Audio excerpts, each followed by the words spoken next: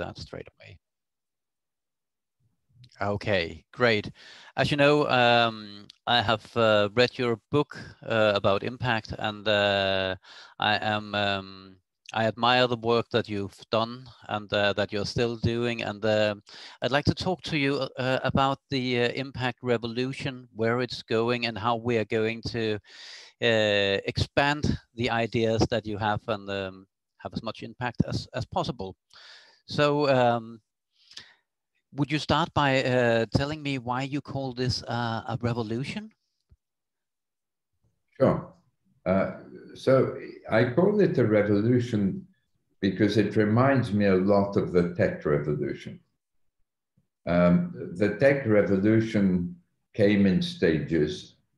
At first, it was a completely different way of thinking, and a lot of people thought it would be affecting only the computer industry. You know, the invention of the microchip would only affect the computer industry. And then, of course, what we've seen is it affected every single industry from, you know, computing all the way through to retailing, right? The whole alphabet of industries has been covered. And it fundamentally changes the way in which we do business. And so I feel the impact revolution is very similar, that if the tech revolution created a layer of water on which every ship must sail today, the impact revolution is creating another layer on top of that, on which every ship is going to have to sail too. We can see entrepreneurship changing. Entrepreneurs are putting impact to the core of their business models. We can see big business changing, with companies beginning to worry about their carbon emissions and so on. We're seeing companies that are reshaping their supply lines, that are changing their product ranges, and so on and so forth, to be closer in impact to the values of their customers and their talent. And we're seeing it in investment markets in the biggest way, because we have 40 trillion of ESG today. Now, we never, 5 years ago, 10 years ago, when people talked about ESG, they never thought it could come to the mainstream, that it could actually affect the valuation of companies, how they deal with environmental and social issues. But that's what we're seeing, Carsten, isn't it? And we're seeing shareholder rebellions. But most importantly, we're seeing that the companies that pollute more are worth less, generally speaking, certainly in many sectors. So it's transforming the world of investment. It's leading to a rotation of portfolios away from high pollution, high social damage sectors. And it's going to lead to a complete change of approach, in my view, for government as well, because government is going to be focusing on outcomes rather than funding activities. Impact transparency is going to enable government to tax companies more fairly, because at the moment they're taxing every company for the damage being caused by some. But if you have transparency, then you'll be able to tax the polluters and the employers of child labor and so on and so forth. So it really is transforming almost every aspect of our economies. So traditionally, when you talk about a revolution, you're also overthrowing a government or a system. Is that happening as well in this revolution? Yeah, I talk of overthrowing the tyranny of profit. The tyranny of profit has driven us now to economies that create more environmental and social damage than even governments are able to cope with, right? And what we're doing by bringing impact to guide the activities of companies and to optimize risk, return, and impact in the terms of my book, by doing that, we're overthrowing the tyranny of profit and putting impact by its side to make sure that it doesn't lead us to extremes. You mentioned that the tech revolution came in stages, and I presume the impact revolution will do the same. So where are we on the revolution timeline here? So we started off with a change in values among young people 10 or 15 years ago. Investors began to be aware of it. 7 years ago, there was about 13 billion of ESG investment. Today, there's 40. 7 years ago, there was virtually no impact investment where you measure the impact created. Today, there's 2.5 trillion. So that was the first stage, if you like, the stage of awareness. And the next stage is the stage of transparency. And we're beginning to see the standardization of metrics for measuring impact with the announcement of the ISSB, which I'm sure you're familiar with, at COP26, the International Sustainable Standards Board set up by IFRSF, which the organization IFRSF covers all the financial accounting across the world, with the exception of the United States. So it's a big deal when they begin to standardize impact measurement. It sort of answers the question, are we going to be measuring impact? And the next stage is going to be the valuation of impacts, which means that they will be included in financial analysis much more easily than they can be today, when you have tons of one thing and liters of another and percentages of diversity and so on and so forth. And when you begin to have the same unit of measurement, you'll be able to incorporate these numbers in the profit and loss statement of a company to work out correlations between its impact and its future growth and profitability, its valuation relative to companies delivering less impact, and so on and so forth. So it's another major step. And then I think the step after that will be that government will mandate the publication of impact-weighted accounts. When that happens, I think then you will really see our economies shift from creating problems to creating solutions. So there are these stages. You can probably break it down into smaller ones, but... Does the revolution have an end goal, or is this an ongoing process? I think it's going to be an ongoing process, because it begins to create new role models like Tesla, for example, that others want to emulate right across the world. And the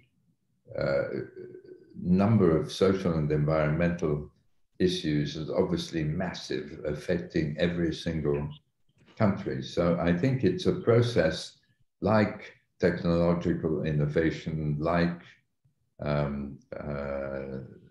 venture capital.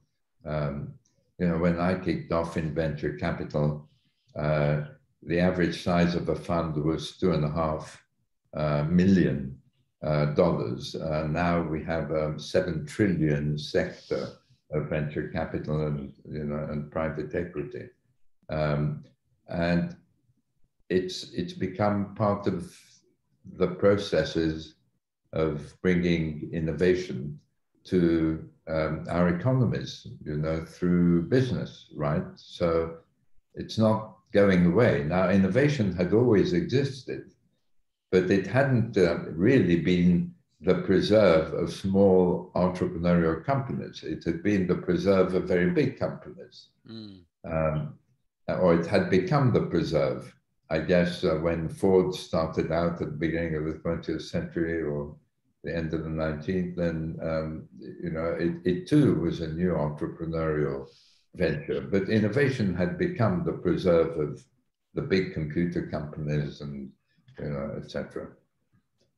And now there's a process of venture capital funded innovation. I think 20% of market capitalization today, I don't know whether it's a market capitalization of the top 100 companies, but an impressive percentage of the top companies is venture capital funded. Mm. Mm. Yeah. So you have been in social innovation and in impact for many years now. Does this revolution go fast enough for you? So I think it took us 10 years from 2000 to 2020 to come up with the concept of measuring impact and somehow tying financial returns to impact. And that was the first social impact bond in 2010.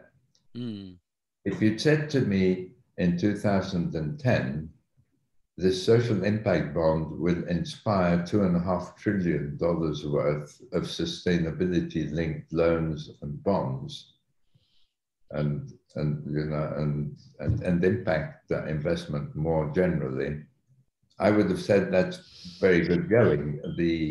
In the report we wrote for the G8 task force in 2014, we had a chapter called "The First Trillion," and it seemed then that it would take quite some time to achieve it, but it took 7 years only.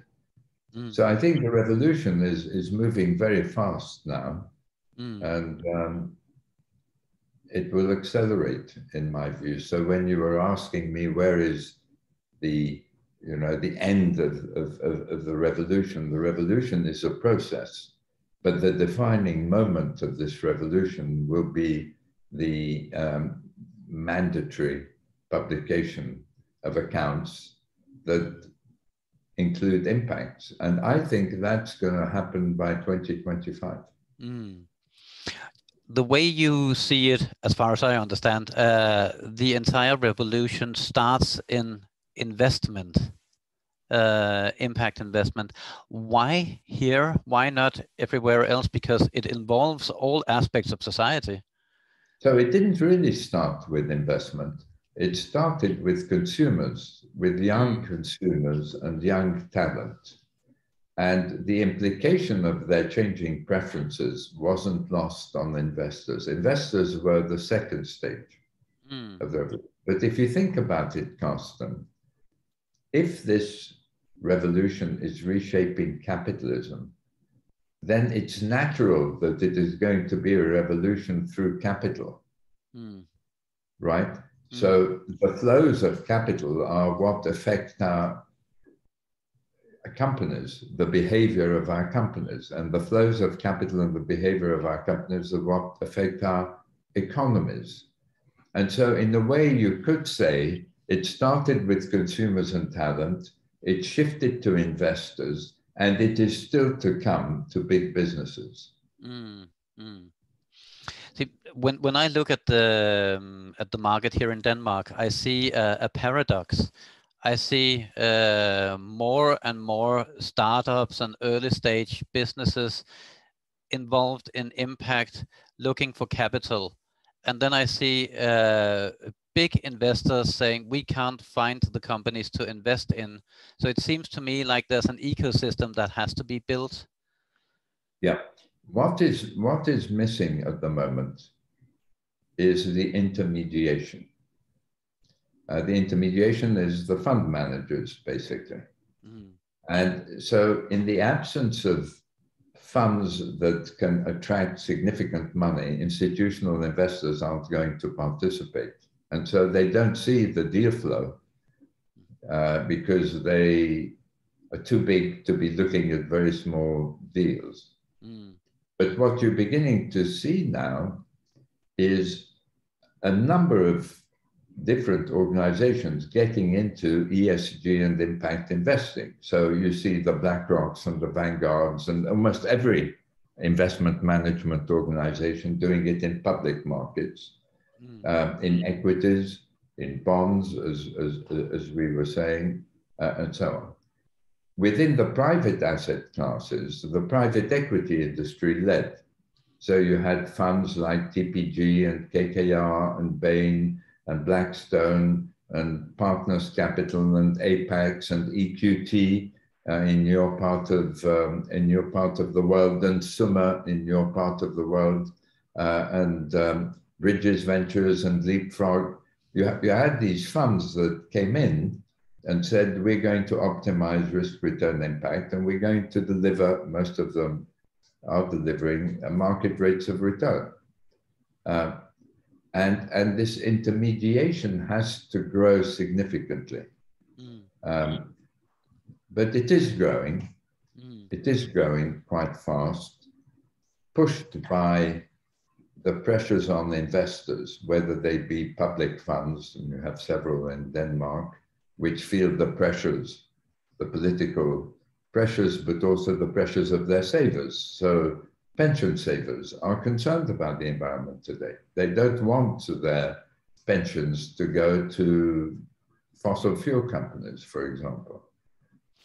So you're seeing that pressure on investment managers. You're seeing it on the asset management industry, with huge flows of capital into mutual funds and indices and and so on.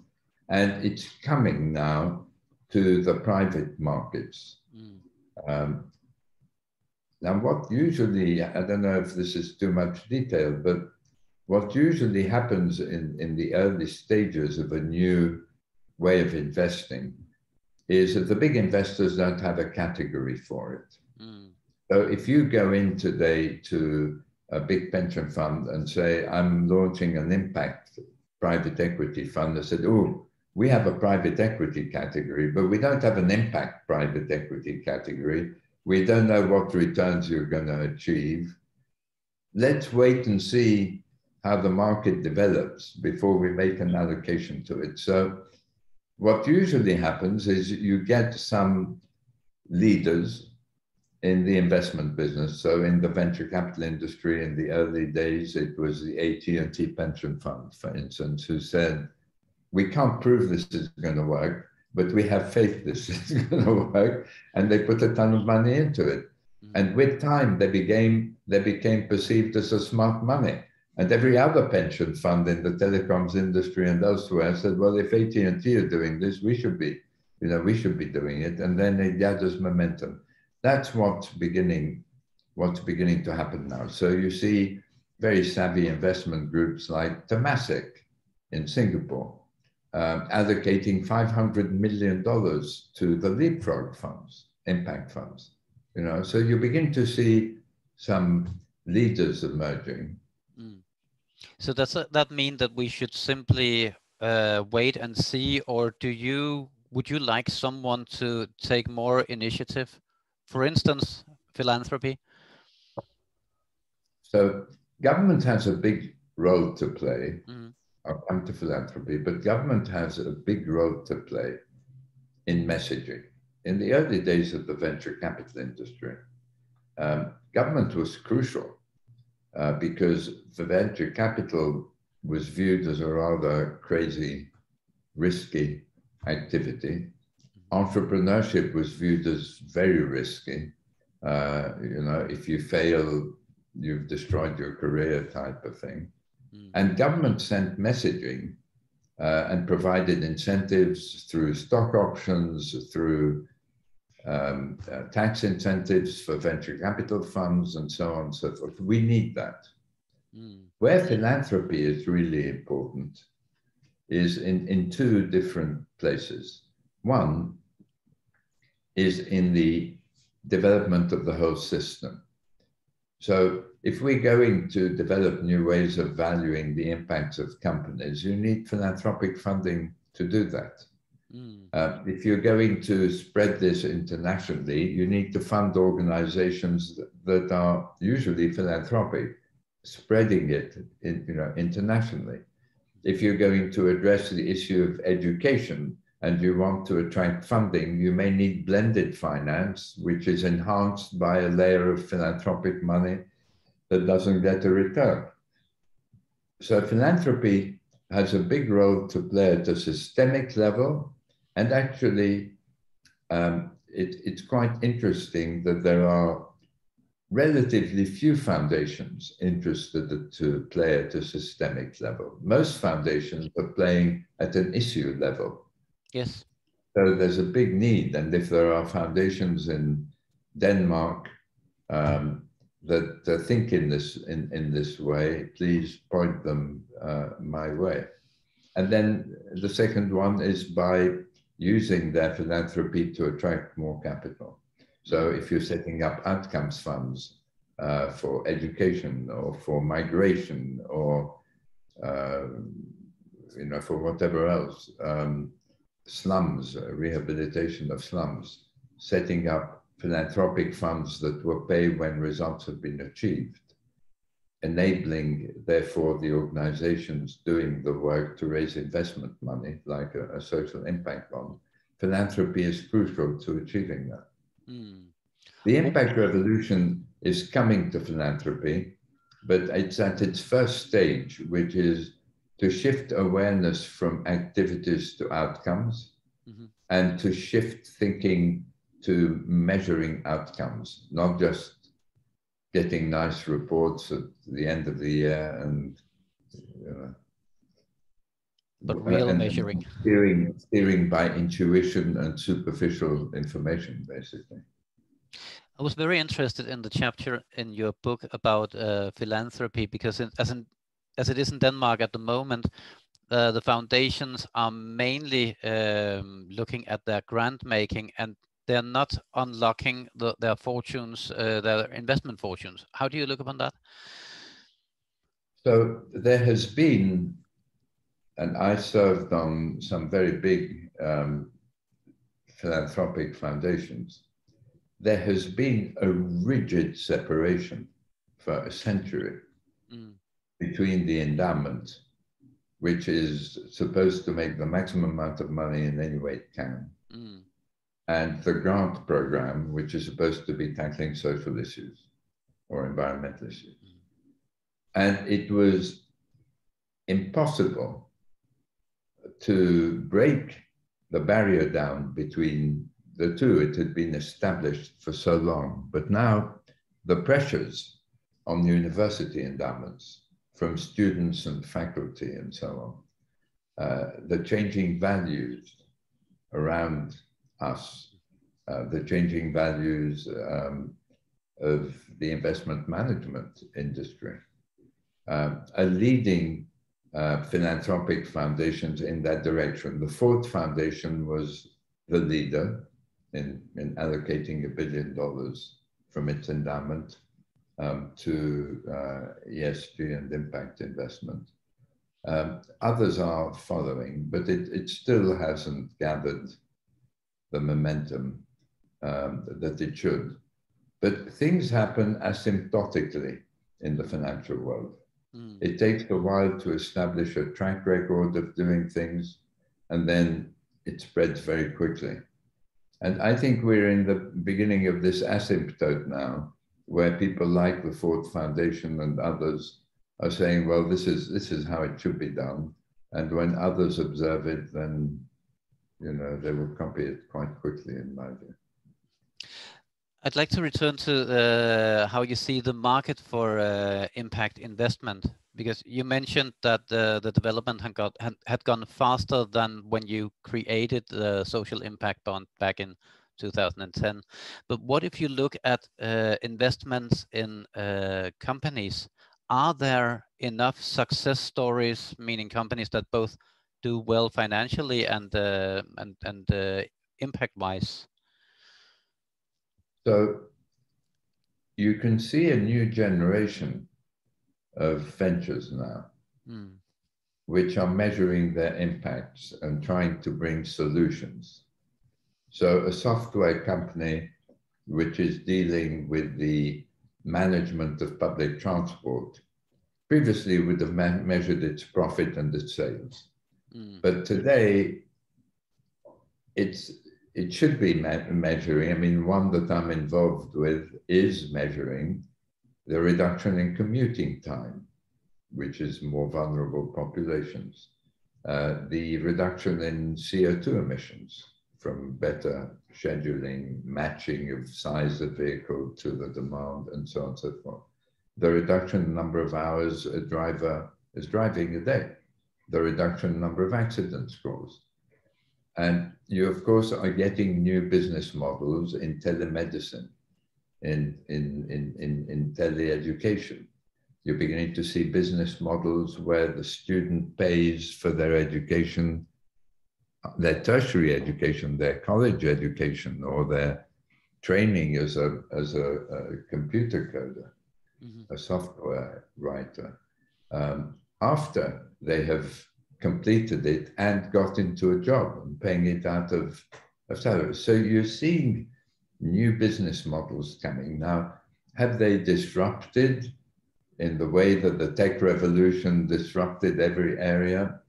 Today, you'd say they've disrupted in the automobile industry, right? So Tesla is probably the best example of optimizing risk, return, and impact in the automobile industry. But we haven't yet got the Microsofts and the Apples and others in education, in health, and they're coming. So basically, you can't really estimate how this is going by looking backwards. You have to say that this is such a huge transition that we're in the middle of, and it will change when you look forward. Well, I think it's like planting a field.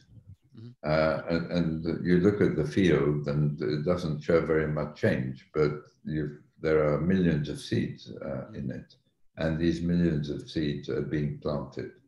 And so within the next 3 years, you will begin to see the emergence of new models that are optimizing risk, return, and impact. Within 10 years, you will have some, it took 20 years for Amazon to get to where it is today.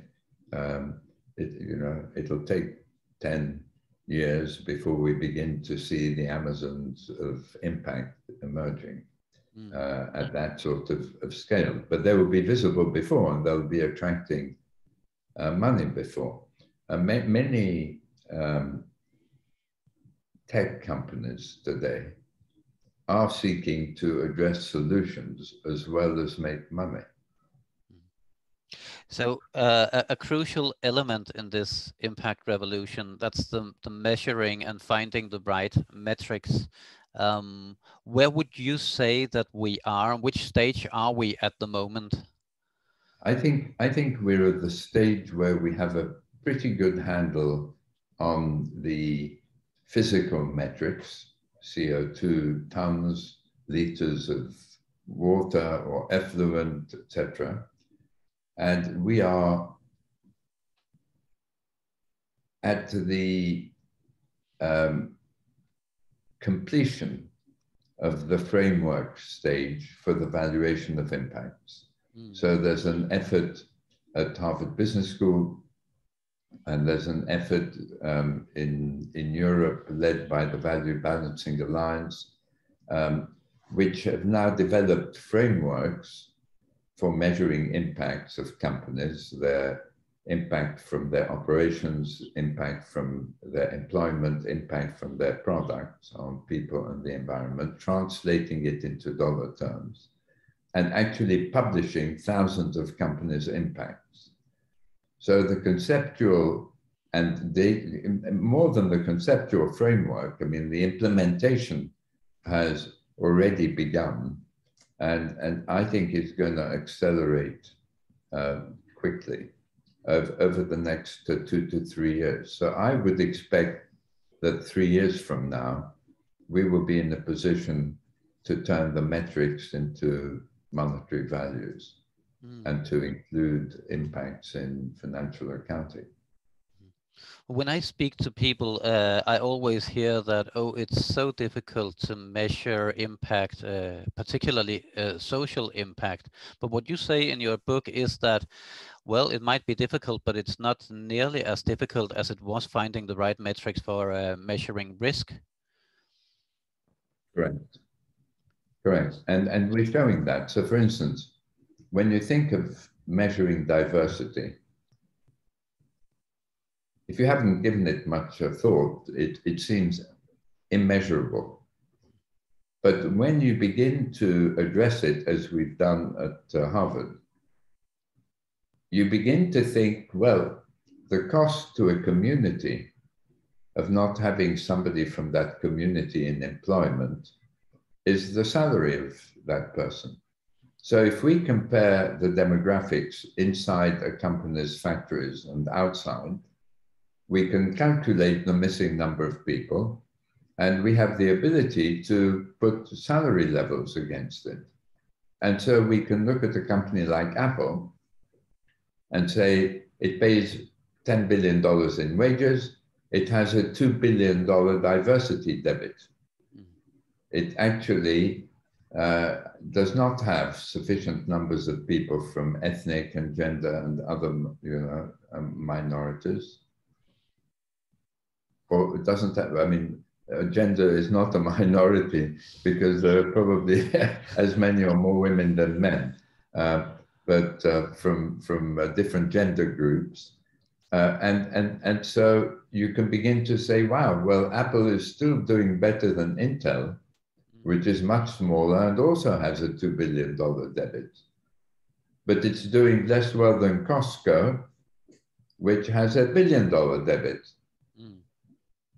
So you can begin to get insights that you superficially wouldn't have anticipated. So why is it that I keep hearing that it's so difficult to measure social impact? Is that because people in the sector still are not aware of what's possible? Yeah, they're just not aware yet. So, so what can be done about that? Sharing knowledge? Well, the first thing that can be done is to get companies to begin to use it. And there are 50 to 100 companies across the world now that are beginning to measure their impacts and turn them into monetary values, which is the second step, as we were saying. So you take a French company like Michelin, it's measuring its carbon emissions and it's using $100 a ton to value them. And if you speak to the finance director of Michelin, I had the occasion to be on a webinar with him recently. He said, look, once you put a monetary value on these things, your management team begins to relate to it differently. Like you begin to compare it with profit. It's a currency is something that we can all understand and use. So I think the next step is I think this will interest you, Carsten. I think the next step is that the data that's being generated is going to be increasingly used. You can already see that it's price sensitive in terms of stock prices. The companies that pollute more are worth less. And that means that regulators are going to have to step in. The pressure to set up the ISSB came from IOSCO, which groups the world's regulators. We need transparency, which means comparable, verified, etc., consistent data, so that every investor is in the same position to make a decision.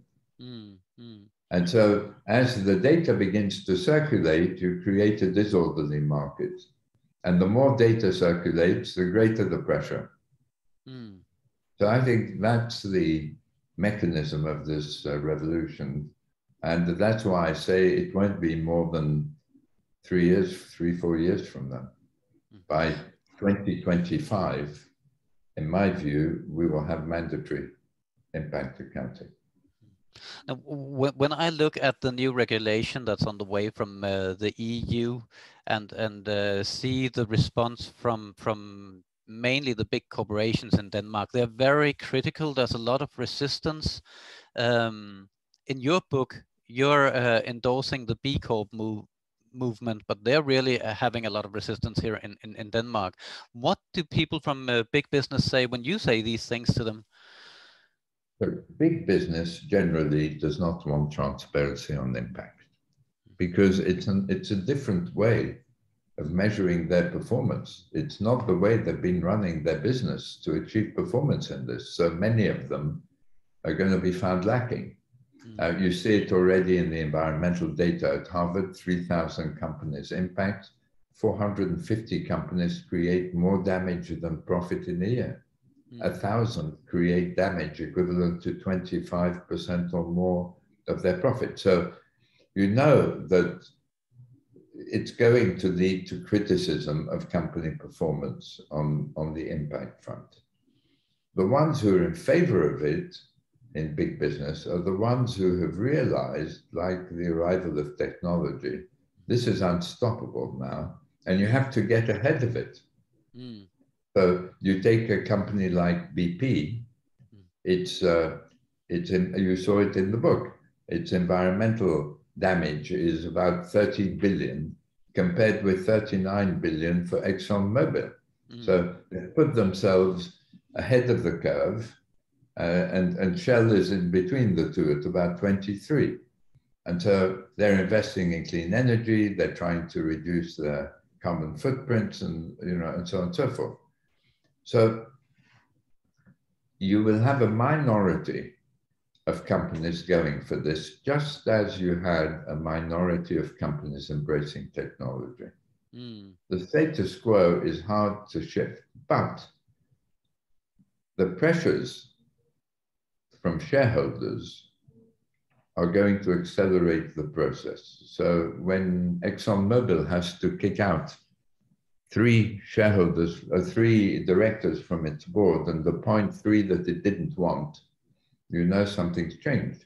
When the shareholders of Procter & Gamble demand that management provides information about deforestation as a result of its use of palm oil, you know that things are changing. And you will have, I don't know, a couple of hundred or more resolutions on environmental and social issues at shareholder meetings of companies that aren't performing well in these respects. So that will accelerate the process. Do you ever have moments of doubt where you think, oh, maybe this resistance will stop the revolution? I think it's unstoppable because it's our economic system that's creating the climate crisis and the social inequalities that are putting so much pressure on the cohesion of our societies. And those aren't going to go away.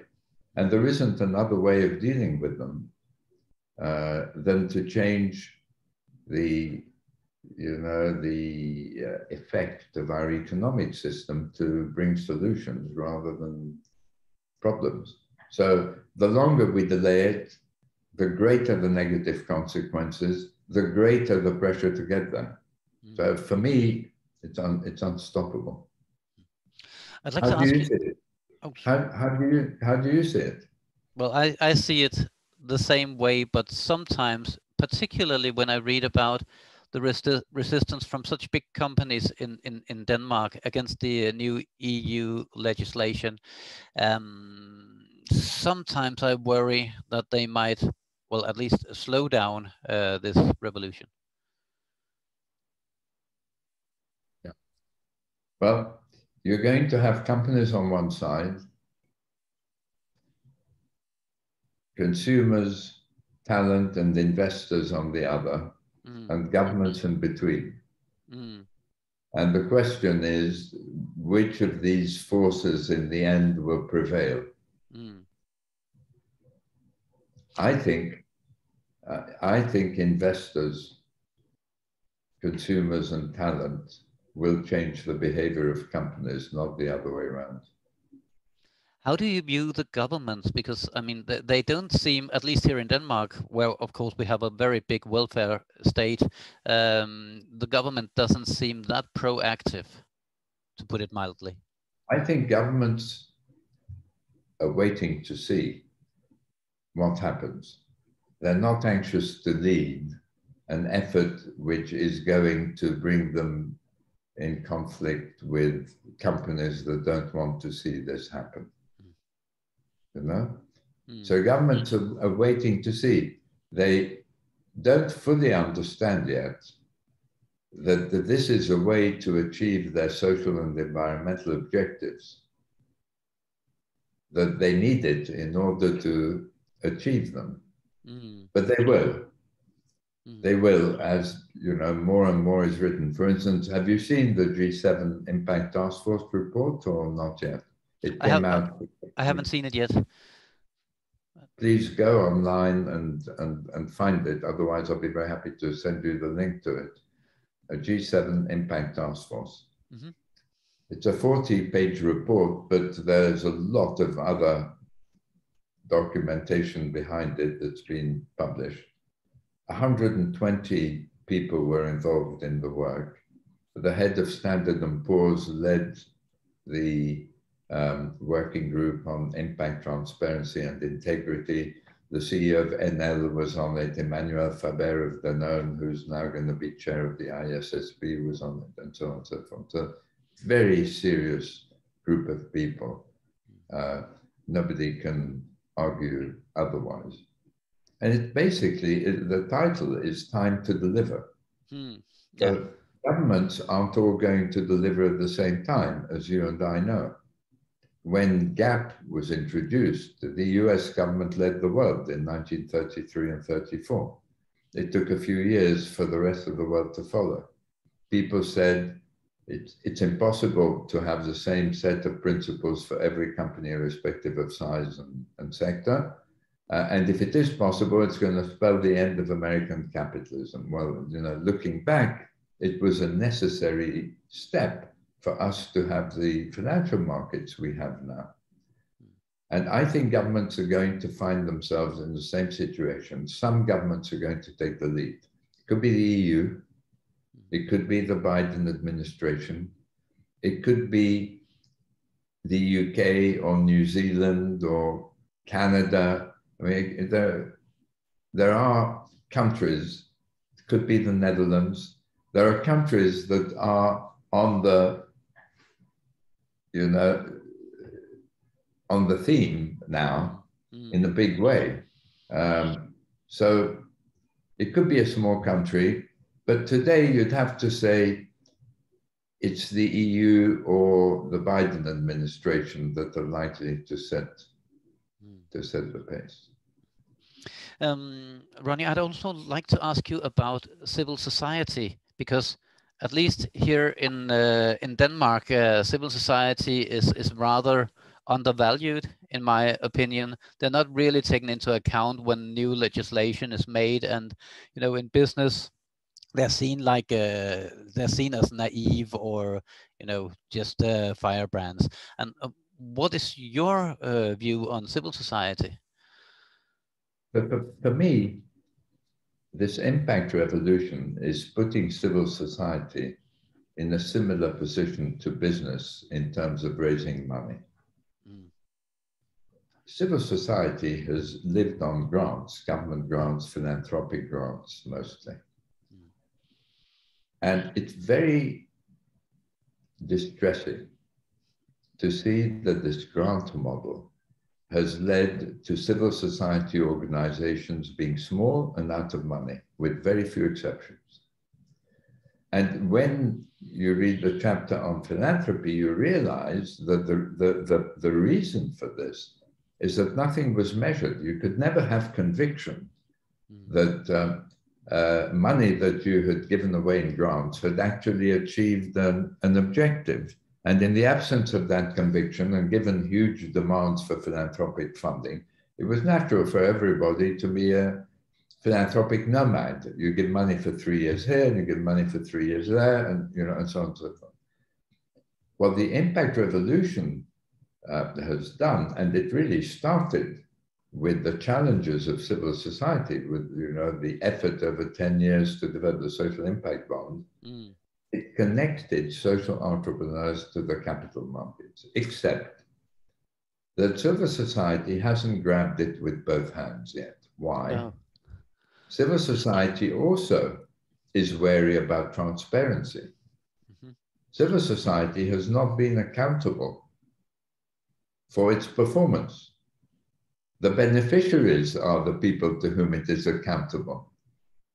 The trustees have given the money away, of the foundation, have given the money away, and they receive a report back with no real performance measurement.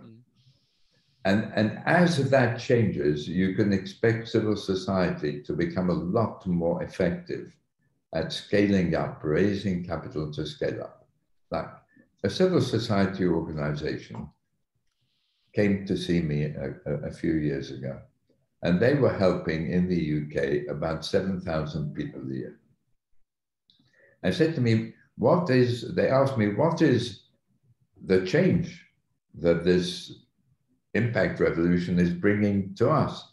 And I said, the change is, you can ask yourself the question now, I'm helping 7,000 people, how many would I like to help? How many are there in the UK who are homeless? Is it 60,000, 100,000, 200,000? Of those, how many would I like to help? And how do I gear myself up as an organization to do it? Well, now you can raise money to do that. You can say, I'm helping 7, within 3 years, I want to help 15, and within 6 years, I want to help 30. And at the end of the decade, I want to be helping 60 or 70,000. And you can raise money for it. That mechanism has begun. So Big Society Capital, which I'm very proud to have been involved in establishing, Big Society Capital has attracted about $3 billion, £3 billion to civil society organizations in the UK. But status quos are difficult to shift, and civil society is no exception. Yes, because this could be seen as a gift to civil society, which it probably is. But I see a lot of resistance in civil society. They find it difficult, probably also because they have to struggle on a daily basis to get the next little amount for their operations. So they find it very difficult to enter this new field. Yeah, I think transitioning from one model to another is always a delicate thing. And if your survival depends on raising the next small grant, that's what you will do. Yeah. Sometimes you're so busy finding the little amount of money that you can't really look for the big amount. Yeah.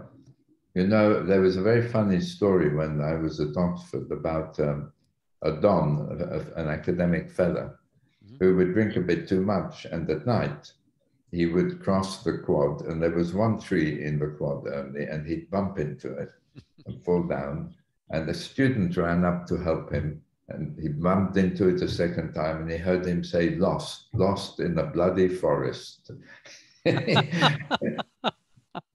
And I think in a way, when you're just obsessed with that one grant, you're lost in that forest. You're lost in that forest, which is a solitary tree that you keep bumping into, getting up and bumping into again. But like everything, the supply of capital creates its own demand. And the new generation of social society leaders is growing up now with the consciousness that they can raise capital. And so it's natural that one day some of them will say, well, the way we've been doing things just doesn't make any sense at all, which is why I was so keen to establish outcomes funds at scale, which we're doing with the Education Outcomes Fund. because it then transforms, it just transforms completely the ecosystem for a civil society organization working on education in Africa. All of a sudden, it can sign a contract for $30 million to help 300,000 kids, raise $22 million from a fund set up by UBS and Bridges Ventures, and innovate in every way it can to achieve the objective and get paid. And if it pays 4 or 5% on its bond or more, it can go back and raise twice as much the next round. So I agree with you that the civil society hasn't fully absorbed all of the implications for its mission of being able to use capital. But it will come. I was very conscious as we were building the venture capital industry that it took time and track record to change perceptions. So the first European fund of Apex in 1981 was 10 million. 20 years later, they were $5 billion funds. And 10 years after that, they were $11 billion funds. So in 30 years, we went from 10 million to 11 billion, right? But the growth wasn't like that from the beginning. Exactly, yeah. You know? So the first fund was 10 million, the next one was 30, 3 years later, then 75, then 190, then 1.8 billion, then 5 billion. So I've had discussions with people about how quickly these things happen. And I have always said they happen much faster than you expect. And today, you look at the social impact bond market, and it's a market of about 210 bonds, about $500 million in capital invested, so probably more than $1 billion in outcomes in 35 countries. And you could say, well, in 11 years, that isn't amazing growth. But then you're surprised by sustainability-linked bonds and loans, which are now a trillion. A trillion. The idea of pay for success for civil society organizations achieved 500 million, but the business world took it and turned it into a trillion. So, and then the influence of the business world on civil society, when civil society looks at this and says, wow, companies are borrowing money through bonds, their interest rate falls if they achieve a social objective, which could be that their pharmaceutical products go to more vulnerable populations. I am charged with a mission to help these same populations, and I'm doing it with pocket money, sort of thing. But it's bound to affect the thing. Anyway, it's just a way of saying that ideas and mechanisms spread much faster than than most of us expect. Is there actually a risk that civil society organizations will become unnecessary if this goes, if business takes on this task? No, because social society organizations are impact driven.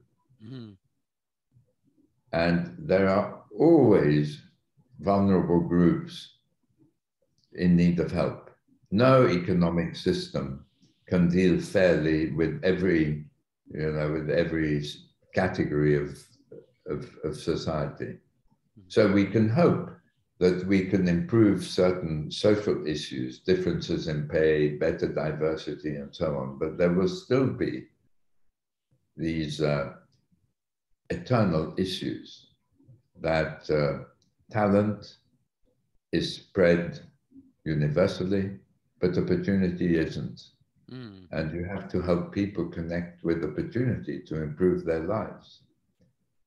So, no, I have no fear. What I do think is that these approaches that we're talking about will be used where you can measure. Mm.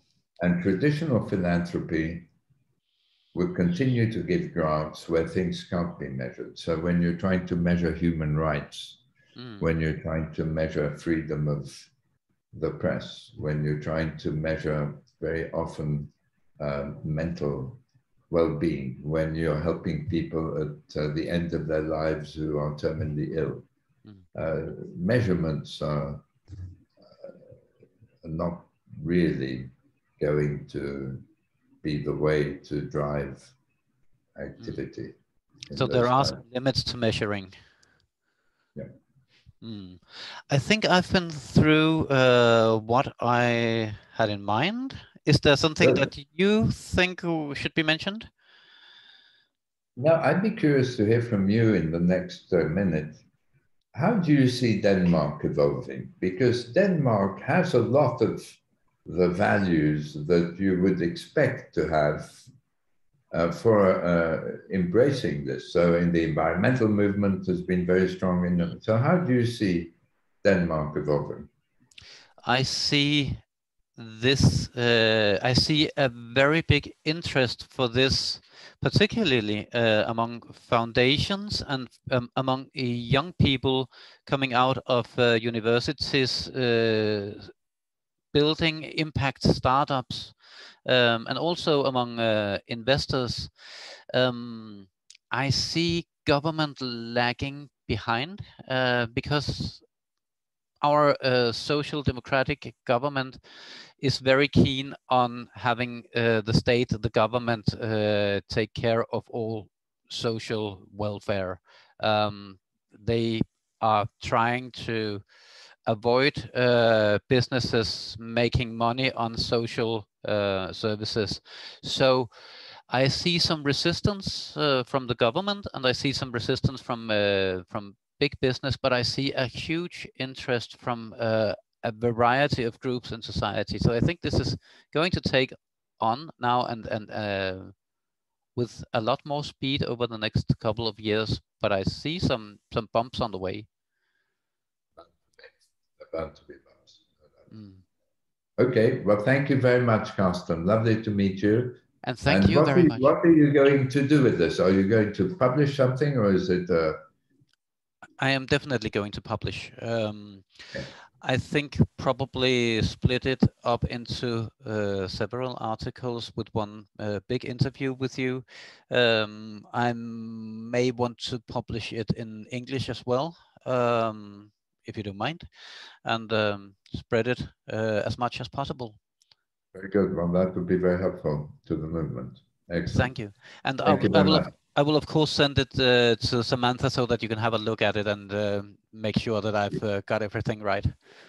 Okay. Thank you so much. Great. Nice to meet you. Good Nice luck. to meet you too. Bye. Bye-bye.